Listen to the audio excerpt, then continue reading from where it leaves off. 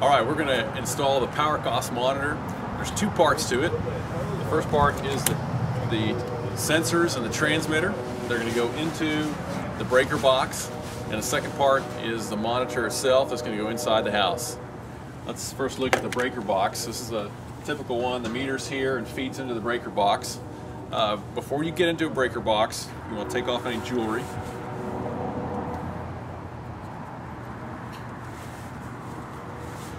Alright, this is an easy one. The lid comes up. Hold that all open so you can see it. Now we're going to shut off the power before we get into the breaker box. We've asked the owner already if that's okay. They're ready for it. So we've just shut off the power. Now there's usually a couple screws here that you have to undo to take off the front face. Bring usually a flathead screwdriver with you.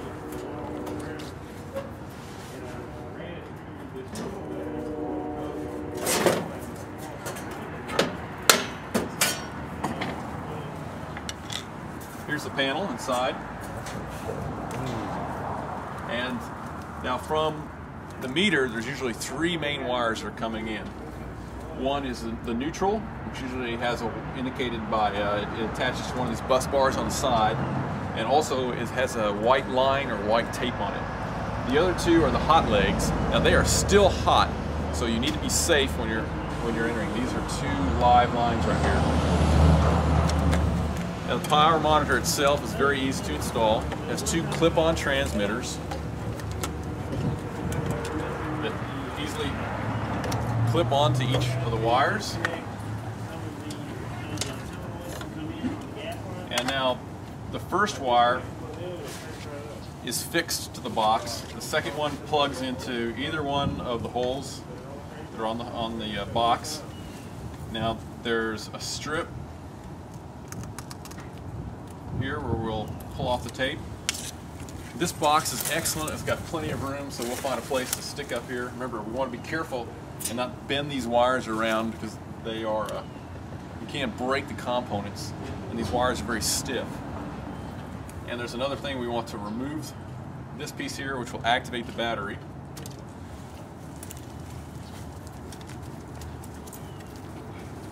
And we'll find a place right up here for it. The light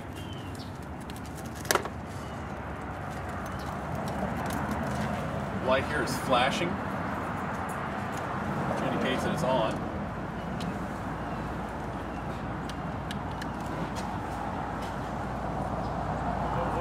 And that's it. Now we're going to put the face back on. We want to make sure that we move these sensors out of the way, make sure that they fit.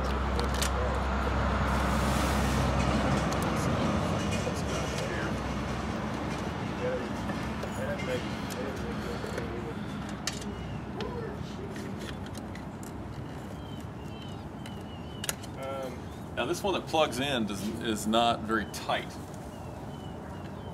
we want to make sure that that is in before you close the box. Okay, now that's all installed. We'll replace the face. Usually the top goes in first, and it usually goes in between two little pieces.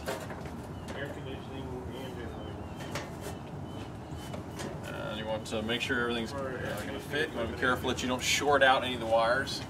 This is a very nice box with plenty of room in it. So everything fits nicely behind there. And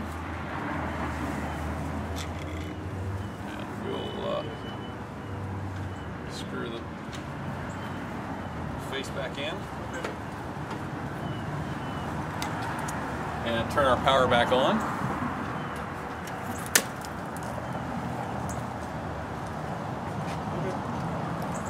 Close the box. We're done. Now let's go inside and then work on the monitor part of it. Recording. All right, now for the second part, we plug in the monitor. Everything comes on.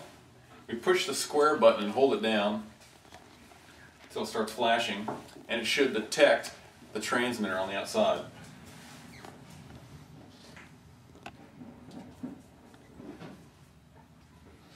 It also asks us to set the clock, so we set that, and it's a 24-hour clock.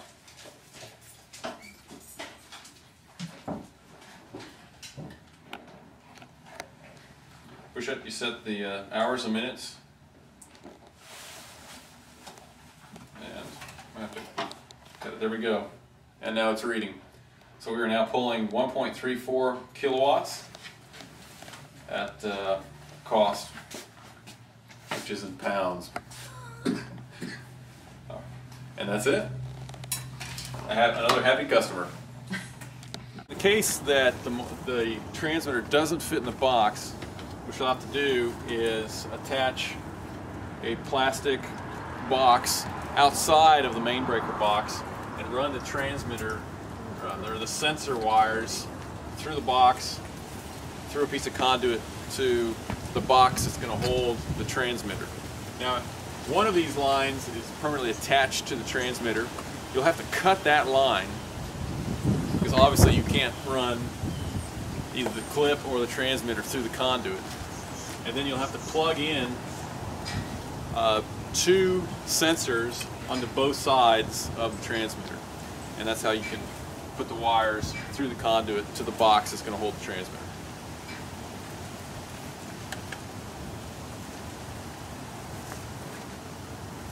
I think that's good. Critters? Oh yeah, another thing you want to watch out of is when you open up a box, a lot of times there can be some critters living behind it. Snakes, insects, wasps. You always want to watch out for that. You can examine the box from the outside, see if there's things that's in it. You can never tell, so just be careful when you're opening up a power box.